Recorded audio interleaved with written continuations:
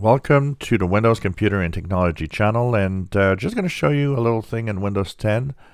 This is a viewer question. Somebody that actually had the left panel that was kind of the quick access panel, if you want, show up in the File Explorer, and he suddenly, after an update, realized that he has the main folders show up when he goes to File Explorer, but now the left panel is missing. And he, of course, enjoys having that panel because it has easy access to things like, your PC, your hard drive, C drive, and so on.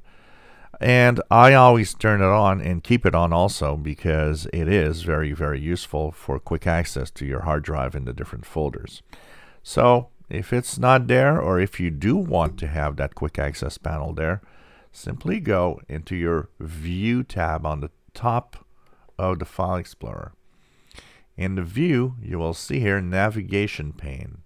Click on it, and you will want to have simply the Navigation pane at the top. Click. So this is what we call the Navigation pane. It has the quick access folders and, of course, access to this PC and the main folders. It will also, in some cases, give you access to your OneDrive folders at the same time. Once you do that, this is done.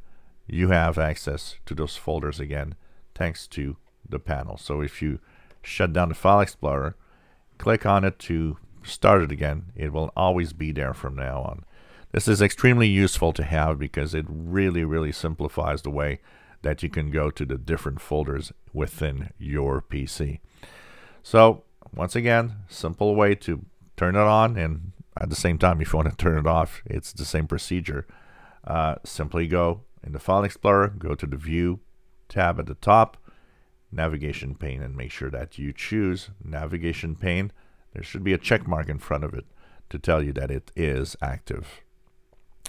If you enjoy my videos, please subscribe, give us thumbs up. Thank you for watching.